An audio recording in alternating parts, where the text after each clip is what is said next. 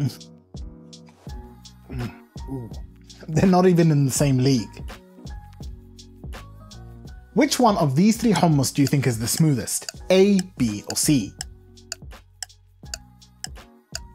If you chose B, you'd be correct. Not only is it the smoothest hummus here, but it's also the one I just made. In comparison to store-bought hummus, it's more flavourful and fresher, and getting it extra smooth is perfectly achievable at home. Here's why. By definition, hummus is chickpeas which have been blended with tahini, salt and lemon till they form a homogeneous emulsion. That emulsion is what I like to call base hummus, and you can make any variety of hummus to perfection if you nail the base hummus. If you've made homemade hummus before, you'll know it tastes amazing, but getting the same texture as mass-produced hummus is really difficult. Of the 4 ingredients in hummus, only the chickpeas and tahini provide solid texture, so those are the 2 elements you need to understand to get smooth hummus. If you have a Vitamix or an industrial food processor, you probably don't need to worry about these, but in a home kitchen, these are going to hold back your hummus. Unless that is, you follow these steps. Now tahini is interesting because it's technically an emulsion of sesame pulp and sesame oil. When you add water to tahini, it seizes up and turns lumpy, then if you keep adding water it thins out again into a liquid. So as you add tahini to hummus, it will get thicker and lumpier before it thins out. That means there's a sweet spot with every hummus where you've added enough water to properly emulsify the tahini and make the hummus smooth, but not too much to make your hummus runny. So if the tahini can be tackled, it leaves the chickpeas as the main source of texture in hummus, and it's here that almost every recipe falls short. Chickpeas are made up of 2 layers, a fibrous skin and an internal core. That chickpea skin doesn't blend well, and it's the reason most hummus has a coarse texture, so the solution is to remove the skin or break it down completely. Now even if you try to remove most of the skin manually, it's a time-consuming task, and it's practically impossible to skin every chickpea. Aside from the skin, you also need to have a soft and creamy core to your chickpeas. Canned chickpeas are cooked to a chewable consistency, so you'd need to cook these further to get a creamy texture, which works well for the hummus.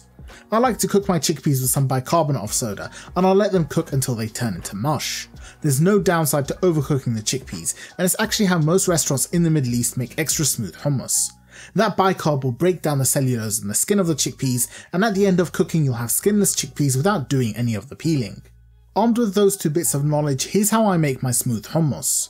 First, I always start with dried chickpeas, because I find canned chickpeas have a strange smell and the dried ones always taste better. Measure out 500 grams into a large bowl, then pour over a ton of water to completely submerge them.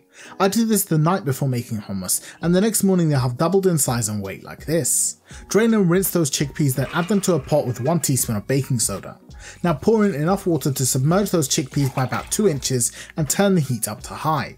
Don't go anywhere because those chickpeas will get foamy, and when they do, stir the foam back into the pot and turn the heat to medium. Half an hour later your chickpeas are technically cooked. They'll have a soft and creamy inside while still holding themselves together. Set aside a big scoop of those cooked chickpeas so you can use them later as a garnish. If you want to use canned chickpeas, add them to the pot with the baking soda and skip ahead to this stage. Now place a lid on your pot and let this cook for another 30 to 60 minutes. When your chickpeas reach this broken goopy stage, they're technically ready, but you should let any excess water evaporate so that you don't add extra liquid to the hummus.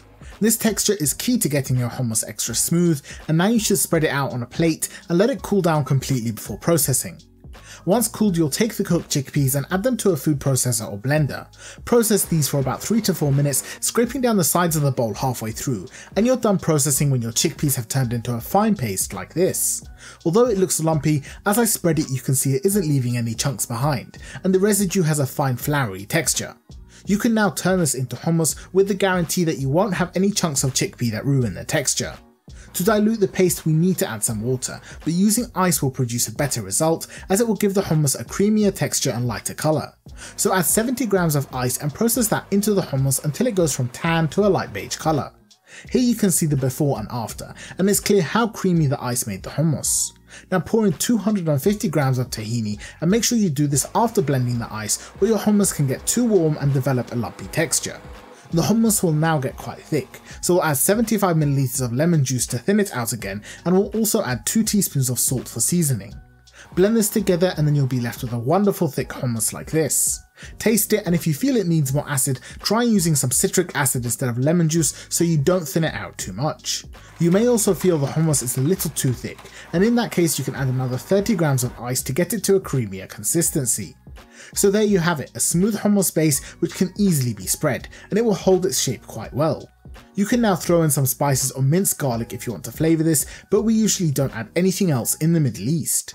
Of course, I had to put this hummus to the test, so I went out to Waitrose, which is a premium supermarket in the UK, and I got some of their regular hummus and some of their smooth hummus. You can probably spot that there's quite a difference in the texture of these, with one being weirdly coarse, which is another reason why homemade hummus is better. To serve this, add a few spoonfuls of hummus to a plate or bowl, then while rotating the plate, build the hummus into a pile using the inside of the spoon. Now using the back of the spoon, press down into the centre of the pile, then keep rotating the plate to push the hummus outwards into this classic shape. You can now add a bunch of chickpeas to the middle of the plate, then pour some fantastic olive oil into the centre. Another way we commonly serve hummus is with some paprika. Wet the back of a fork, then dip it into some paprika before pressing into the hummus for those classic paprika stripes. This next one is my favourite kind of hummus, hummus bishawarma, which is basically just regular hummus with a small serving of chicken shawarma in the centre. If you're having guests over, consider buying some shawarma from a takeaway and serving this for an easy twist. Finally, I wanted to show you Beiruty Hummus, which is a tangy, herby and spicy hummus from Lebanon. Add a cup of hummus to a bowl with 2 tablespoons of chopped parsley, 1 teaspoon of chopped mint, 1 clove of minced garlic and 2 tablespoons of freshly squeezed lemon juice. Add half a teaspoon of chili flakes, then mix this all together into a fantastic and spicy hummus. Once you've tackled base hummus, you gain the ability to customize and serve many different kinds of hummus from the same base. There's infinite ways you can jazz up hummus and they're all deliciously unique. So tell me, what cool combinations have you invented? Now that is what I call good hummus. It's creamy, smooth, flavourful, and it hasn't got that packaged flavour which really puts me off store-bought hummus. Now click here to see more of my favourite Middle Eastern dips.